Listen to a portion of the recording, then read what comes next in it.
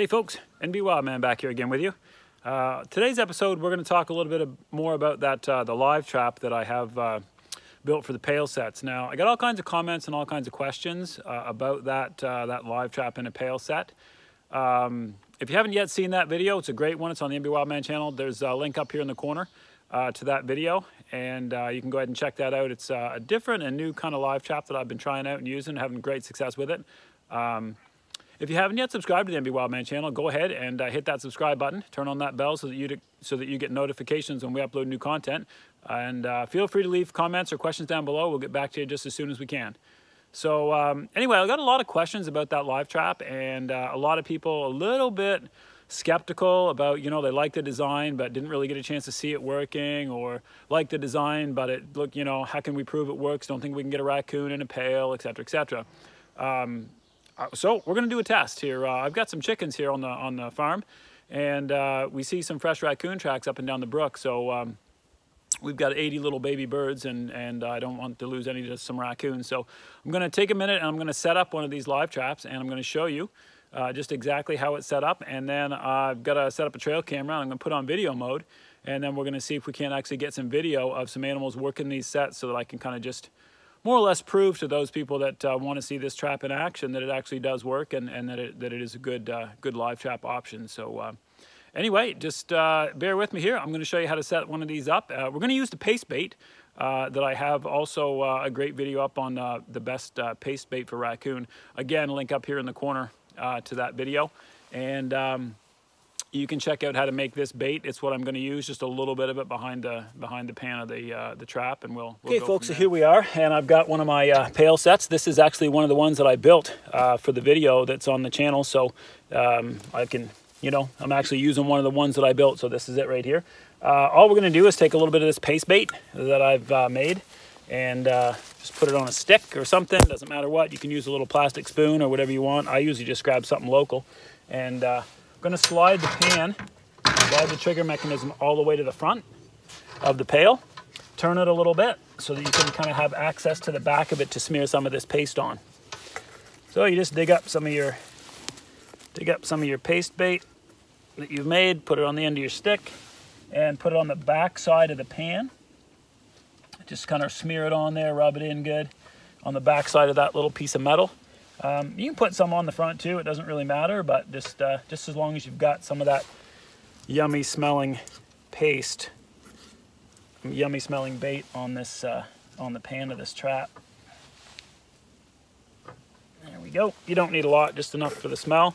And I typically, and this is just me, I typically take the stick and I toss it, you know, 4 or 5 yards out from the trap, just as a little bit more of an attractor. They might smell that first and then come sniffing around. So I usually just toss the stick out of the way.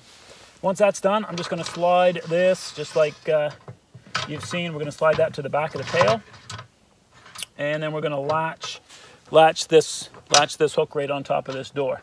So if you missed the video about how these traps work, with any luck, your animal comes by and heads in the pail. Right, so they get to the back of the pail where that pan just was, and these are specially designed for raccoon and skunk. And what they'll do is they'll nudge around in there, and they'll try to grab that square metal bracket with the bait on the back, and they'll try to pull it forward, or they'll try to get their nose and their head in behind it, and, you know, to try to eat that bait. And then what happens is it pushes this trigger forward, and then the door shuts, and then they're locked inside the pail. So that's the premise behind the trap, and it's all set now. They're that easy and quick to set. You basically just put them on the ground, and you open up the door like that, and you bait the trap, and you set the door up like that, and that's it. You're good to go. I spray paint a lot of these if I'm going to use them, you know, like in the woods or whatever. I spray paint them green and black and whatever else. But you know what? For the most part, raccoons and skunks aren't overly afraid of anything. So I got no problem just using a white pail here, and we'll see. So that's it. Quick and easy. It's all set up.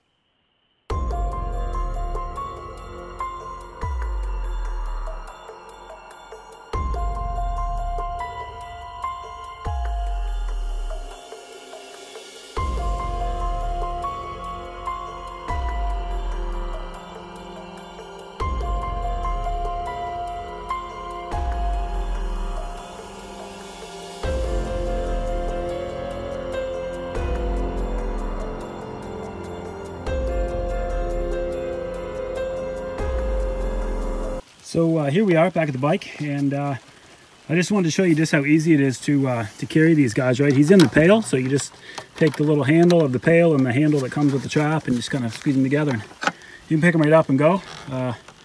No problem, you just carry him in the pail, and no danger of him scratching or biting you or anything like that, right? Because he's all enclosed in that pail, and he's not going anywhere. So this, you just kind of watch, you got to watch the trigger for sticks and stuff, but other than that, he's enclosed. Well, folks, there you have it. So that's pretty much proof that those live traps in pails work, and they work well. They're big enough to handle raccoons. We get some pretty big coons around these parts, and that certainly was not a huge coon, but it was a medium-sized raccoon, and it worked that set pretty well and ended up in that live trap. And so for those of you that were wondering, just how they work and talk about people showing videos that are theoretical as opposed to ones that actually work and that you can prove work. I think when you get live video of an animal working the set and then being caught in the set, I think that's pretty much proof enough. So anyway, like I say, these live traps that fit in pails, they're great. And if you know where to get them, Iron City Trap Company used to make them. I don't think they do anymore. I've got a gentleman right now who's building me some. So in not too long a time, I hope to have 25 or 30 of these prototypes ready for sale. So if you want to drop a comment down below, if you're interested in maybe getting one or a sample of one, just go ahead and drop that down in the comments below, and we'll get in touch with you. Until that time, happy hunting from the NBWildman channel.